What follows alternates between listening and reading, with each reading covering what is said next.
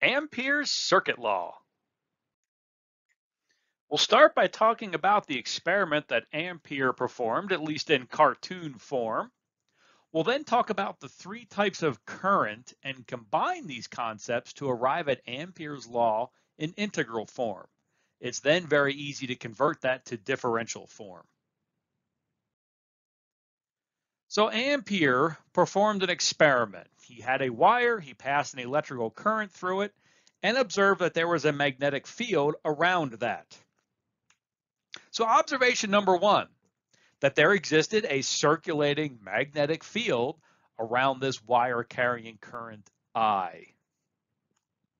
Observation number two, this was a bidirectional thing.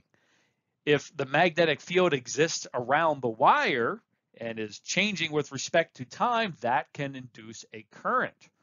Otherwise, if there's a current passing through a wire, that will induce a magnetic field circulating around it. So it worked both ways. And the third observation, if a line integral was performed around that wire, that line integral of the magnetic field would give the total amount of current. So here's really method number one for calculating the current in that wire. It is a line integral of the magnetic field around a closed line. And the path of that line doesn't matter, but a circle might be mathematically convenient. Let's remember that there are actually three types of current. So in order to get total current, we really would have to integrate that total current. But let's expand this into our three types of current. Remember, there was conduction current, that's free charges down a wire satisfying Ohm's law. We had free charges through an insulator that followed the continuity of current equation. And then there was displacement current. This is that momentary current that happens as charges are being displaced within a dielectric, bound charges. The free charges are the conduction and the convection current, and we lump those together into a single J term that we see in Maxwell's equations.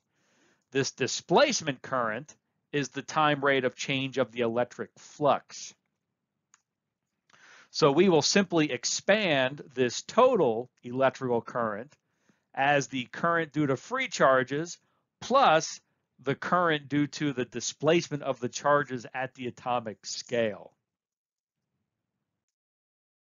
So Ampere's circuit law in integral form is simply setting both of these methods equal.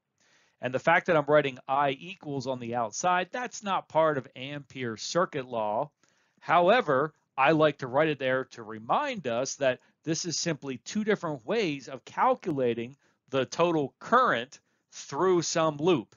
We can either integrate the magnetic field around some closed contour line, or we can integrate the cross section in that closed contour line, integrate the total electric current, the flux of that total electric current. We can convert the integral form of Ampere's circuit law to differential form by applying Stokes' theorem. Let's remember quickly what Stokes' theorem is. It's a way of converting a closed contour line integral into a surface integral integrating a bunch of curls. Well, we just wrote Ampere's circuit law in integral form, and it had a closed contour line integral. Let's apply Stokes' theorem to that and write that as a surface integral of curls. So this line integral of magnetic field now becomes a surface integral integrating the curls of the magnetic field. So this is where we were from the previous slide. And what we see is that we have two surface integrals. We have the same dot ds in both of these equations, and they're giving us the same answer. That has to mean that these two terms that we're integrating are equal. And so when we set those equal, we arrive at Ampere's circuit law in differential form. Let's try to visualize this. And we really have two things happening at the same time. We can have a magnetic field circulating around a current where these are due to free charges. And here I'm drawing it through a conductor. And we've already seen this animation. This was in the beginning when we talked about Ampere's experiment.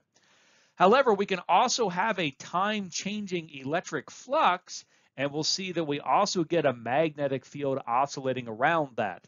Now, these two are behaving a little bit different. A steady current will give us a steady magnetic field.